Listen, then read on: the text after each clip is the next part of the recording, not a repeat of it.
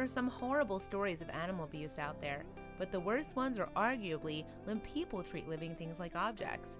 In this case, a shelter worker arrived at her volunteer job one morning to find that the trash bag on the doorstep didn't contain a donated pet carrier, but an actual pet. Melissa Lawler normally cleans up and feeds the animals at Michigan's Woodhaven Trenton Animal Shelter. And on this warm Sunday morning in June 2016, it seemed like her day was going to be just like any other. But then she received the shock of her life when she saw what was waiting on the shelter's doorstep. It looked like a donation bag, Lawler told Fox News. When I got closer, I noticed the dog was in there, whimpering. It was very hot, humid, and it was tied in a garbage bag, tight, and I had to rip it open. When Lawler was finally able to free the dog from its suffocating trap, the volunteer was further appalled by just how badly the poor dog had been treated. From what she could tell, the puppy was injured and maltreated, Shih Tzu Yorkshire Terrier mix. Moreover, not only had the terrified puppy been tied in a plastic bag on a day where temperatures would approach 90 degrees, but she had also had difficulty moving her hind leg. Of course, Lawler called animal control and the police immediately. Sergeant Frank Zankowitz of Woodhaven Police told the Detroit News, at the time, the dog's hair was very matted. She did have fleas and an injured rear leg, possibly broken. Additionally, the abandoned puppy had sores all over her body, according to the animal control officer who received the call. In what might have been an effort to bring some levity to the scene, Lawler named the little dog Gladys after the brand name of the garbage bag in which she was trapped. Lawler then sent her off to the veterinarian. Meanwhile, the police began looking at the security footage to see if they could identify Gladys' abuser. In fact, surveillance cameras had recorded the moment Gladys was dropped off. Unfortunately, though, the images weren't clear enough to confirm an identity. Still, the police were able to determine that the possible perpetrator was a woman who drove a 3 to 6-year-old Lexus RX 350. In the security video, the woman can be seen taking Gladys' pet carrier, already wrapped in its plastic trash bag, out of her car's passenger seat. She then drops the poor pooch on the shelter's doorstep and hurries back to shut the car door before driving off, seemingly without giving the dog a second glance. Gladys was unceremoniously abandoned at 7:20 a.m. on June 26, 2016, when temperatures were already at least in the high 60s. Luckily, Lawler arrived at 8 a.m., before the day's scorching heat really kicked in. Otherwise, it could have been a fatal day for Gladys. They just don't understand what could happen, Woodhaven Animal Control's Laura Schiller told Fox News.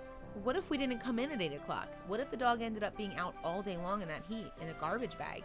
This could have been a really sad and tragic story.